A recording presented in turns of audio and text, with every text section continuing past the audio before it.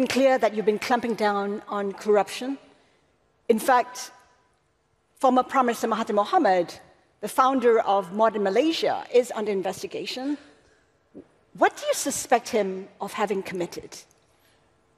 Well, let the authorities, Anti-Corruption Commission, which is grossly independent, proceed with their case. He has not been charged? No, he has not been charged. So, and the investigations initial, I mean, there were investigations of his children, which amassed, abundant wealth, and I think they have to explain. And I think they have been extremely kind in the sense of extending time for them to submit their reports. Some say that your government chooses who to prosecute and who to exonerate when it comes to corruption. Your response?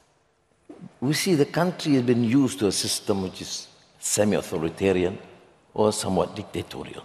So they assume that under Anwar, I have to do the same. I don't.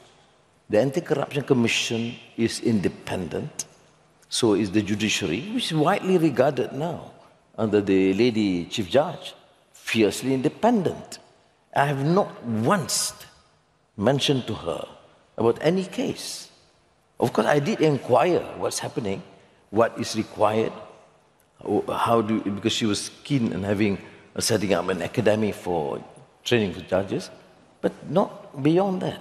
So for the Anti-Corruption Commission to proceed, and in my members of the cabinet, some of them here,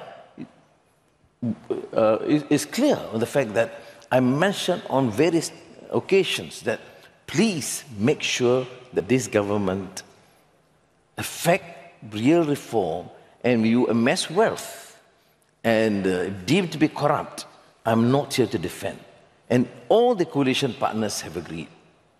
Let us move on from there.